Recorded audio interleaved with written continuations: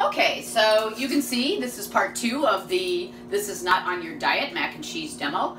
We've gone about 8 minutes or so cooking the mac and cheese, and meanwhile I'm making the roux. So if you come over here, what I've done so far is I put in half a stick of butter, half a cup of flour, 2 cups of milk, and 2 cups of cream. And you see how nice and thick and it's getting? This is a roux sauce.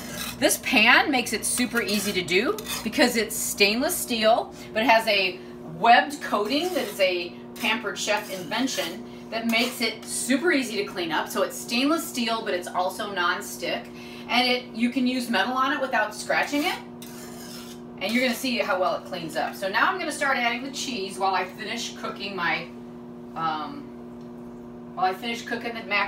the macaroni. All right, so I'm gonna add 3 cups, that's 1, and I'm gonna melt the cheese in here.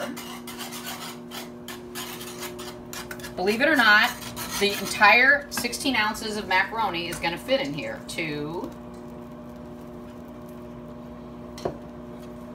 And this is my cheese sauce.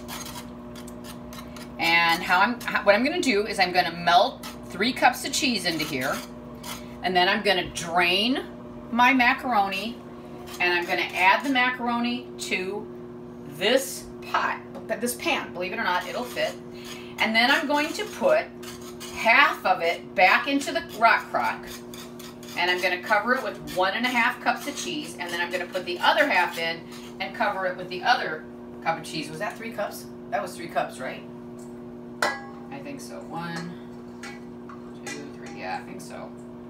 Put a little bit more in because it seems to be a lot. Okay, so I'm finishing melting this, and then what I'm gonna do, so we've got 2 more minutes on that.